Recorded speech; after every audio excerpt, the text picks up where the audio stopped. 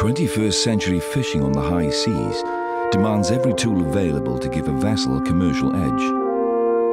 So when it comes to communications at sea, constant, reliable, high-speed internet connectivity is becoming a necessity. Albatún 2, buenas tardes. Sí, vale, de acuerdo. This is Albacora's fishing vessel, the Albatún 2, and it's recently spent 2 months at sea evaluating Inmarsat's new generation FleetBroadband service. The trials carried out with FleetBroadband were successful, and I think it is highly suitable equipment for these types of boats. FleetBroadband provides voice and broadband internet connectivity simultaneously on a global basis through a highly compact antenna. One of the world's largest fishing transshipment ports, Victoria, on the Seychelles island of Mahé, is where the captain and crew of the Albatún 2 took time out of operations to talk about FleetBroadband's performance and its benefits. FleetBroadband is just like at home. I mean, like connecting up to the internet at home or picking up a telephone receiver and dialing.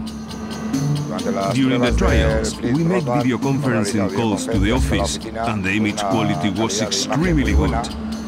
I also made video conferencing calls to my home, for which I was really grateful, having spent so much time at sea. With its ease of use and high-speed connectivity, FleetBroadband has made a lasting impression on the Albatún 2. I think that Albacora is very happy with how FleetBroadband has performed.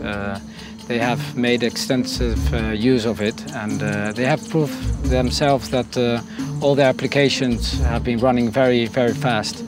Actually, when we stopped the trial, that's when they really noticed how well things went with the FleetBroadband compared to their systems before.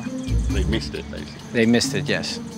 Fast, reliable connectivity with their onshore office and port is one benefit crew on the Albatún 2 quickly recognized. But the service really came into its own when it was used for the very business that keeps the crew at sea for such long periods. On this boat, business is tuna.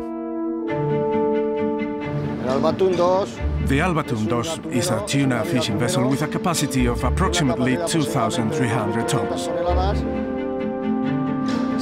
Right now we are unloading the tuna we caught during the FleetBroadband trial, all of which was caught from the northern part of the Indian Ocean. My responsibility on the Albatún 2 is to locate the fish, catch them, and to ensure the effectiveness of this vessel for the owner, to ensure there are no losses. For Juan Ramon to achieve this, it's crucial to obtain accurate information. FleetBroadband enabled him to do exactly that. The boat's operations have been enhanced by FleetBroadband because now we can download in real-time fishing data and thus save fuel and time. Here we are in the chart room, and here is the FleetBroadband equipment with the telephone and PC connected to it. Connecting to the service is as easy as clicking the connect key, and that's it. We use this application for downloading temperature charts, plankton data, weather reports, etc. These are the types of charts we normally download, up to the minute weather charts in areas where we have to work. But to download them only takes a few seconds. The business of finding fish in the ocean is by no means a simple science. Experienced fishermen will employ multiple techniques and varied technology to ensure they bring home the best possible catch. Albacora had just one requirement for this FleetBroadband trial, which was that all the existing applications should work with the new FleetBroadband. And work they did. With Inmarsat D and C+ buoy systems, for example, FleetBroadband was quickly integrated after a painless installation. The installation of FleetBroadband was very easy inside, because it was only necessary to connect it to the PCs and FleetBroadband peripherals, and to fit the antenna, being so small and light, it took about 2 hours.